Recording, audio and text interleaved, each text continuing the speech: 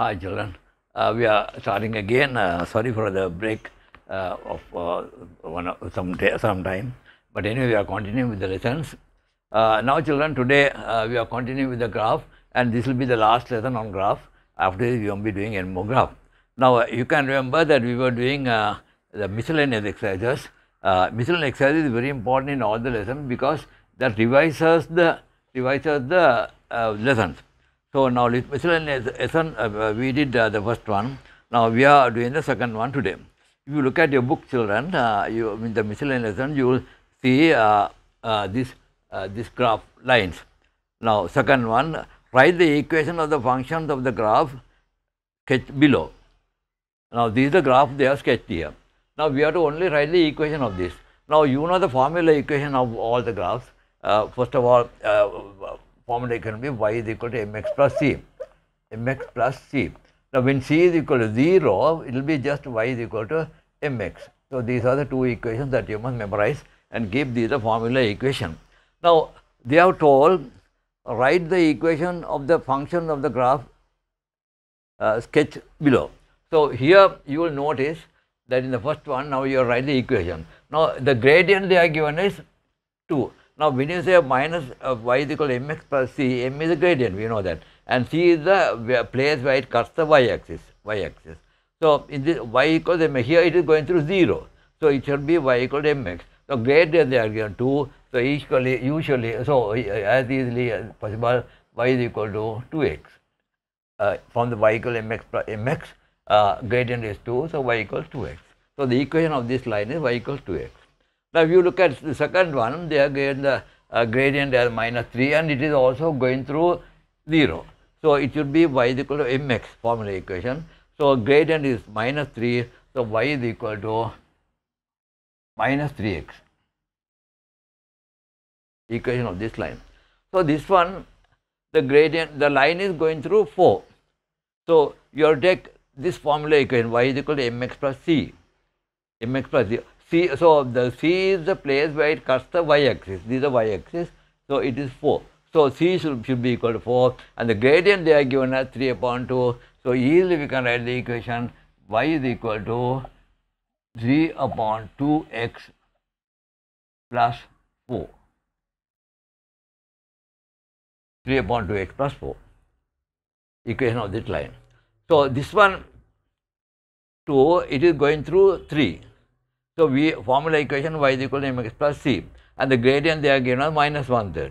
So easily we can write the equation y is equal to minus 1/3 x plus 3. It is going through 3, so 3. So the equation of this line is minus 1/3 x plus 3. Now if you take this equation, this line, the y-axis is this one, and it is going through minus 4, and the gradient they are given as 3/4. So equation will be y is equal to 3 upon 4x minus 4. It is going, c is equal to minus 4 going through that. So finally this one, last one, the line that is going through minus 2. The y-axis is cutting at minus 2, and the gradient they are given is minus 2. So equally, so equation will be y is equal to minus 2x minus 2. Gradient is minus 2 and you are going through minus 2. So as easy as that, you have to just substitute in this formula equation. Okay, we will go to the next one. Okay children, if you look at the exercise of your textbook, we are going to question number 3. They are given a diagram like this, where they are given 3, 4, 5 graphs, 1, 2, 3, 4, 5 graphs, and they have named the graphs as L1, L2, L3, L4, L5, and they are given equations of the graphs. Now we have to find out, we will identify the lines by looking at the graph and the equation. Now, so it's easy. What you have to do is just we have to find out. We have to know that we have to know the equation y is equal to mx plus c. Mx plus c. These are the main the clue for the equations. If you know this equation, this formula equation very well, you will be able to identify the lines. Now, for example, number 5, y is equal to 3x, that is, it is going through 0. So, if you look at the graph, you will notice that L4 is the only one that goes through 0. So, definitely this has to be L4.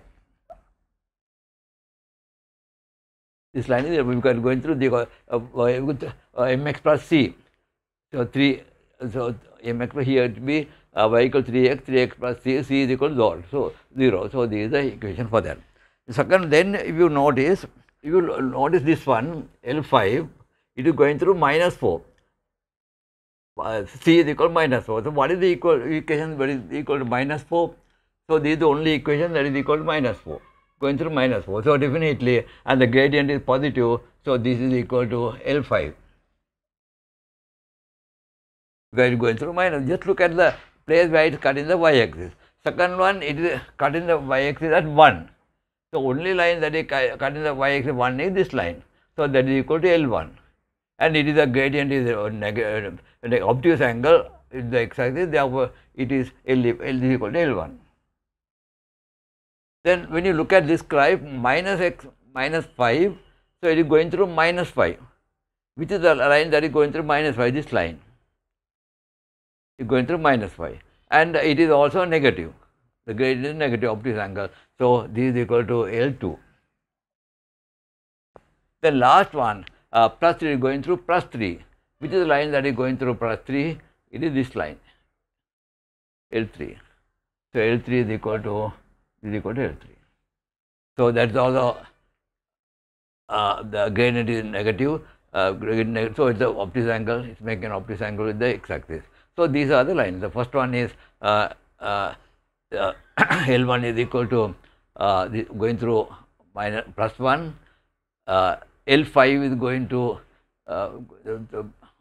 minus 4, and L2 is going through minus 5. Look at only the y-axis, minus 5, and L3 is going to plus 3, L3, and L4 is going through 0. Okay, children. The one more lesson we have to do, the question, that is question number 4 in the miscellaneous exercise. The gradient of the line given by 4x plus 3y is equal to 10, the gradient is equal to minus 4 upon 3, they are given. The first question is find p, find the value of p. So, first of all, what you have to do is immediately you make it in the form of y is equal to mx plus c.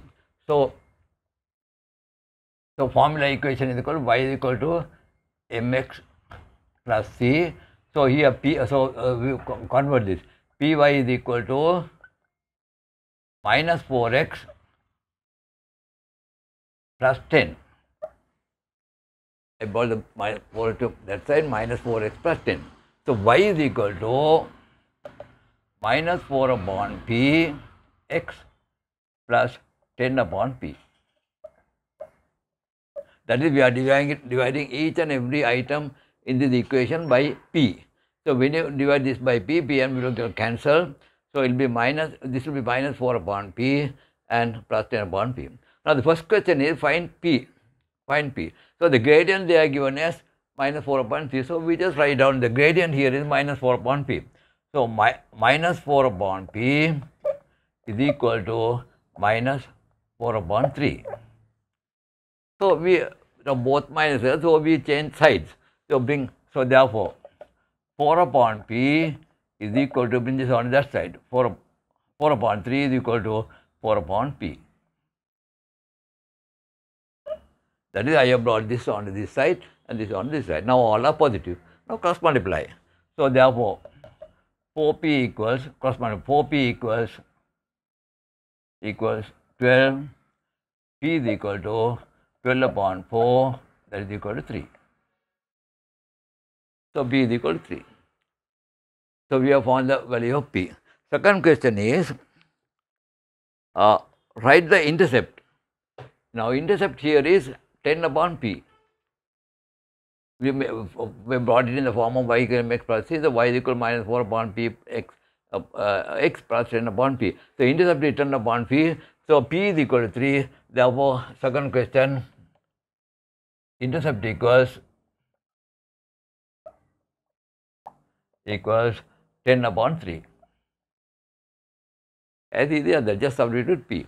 Then they have told, write the equation of the straight line with the gradient minus 2, which passes through the point at which the above given straight line intersects the y-axis. Now, write the equation of the straight line with gradient 2. So, y is equal to mx plus p. Gradient 2 will be 2. So, that will be y is equal to 2x plus c.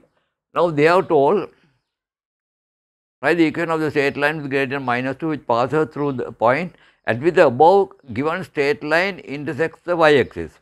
The above given straight line intersects the y-axis means c. So, above straight line intersect c is 10 upon 3.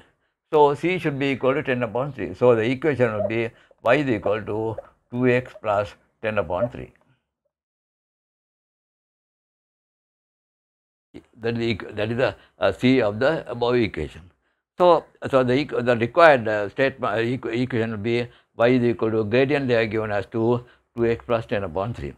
So that's all for the children. I hope you understood. This is the end of the end of the graph lesson for graphs. Hope you understood. If you have understood, please subscribe.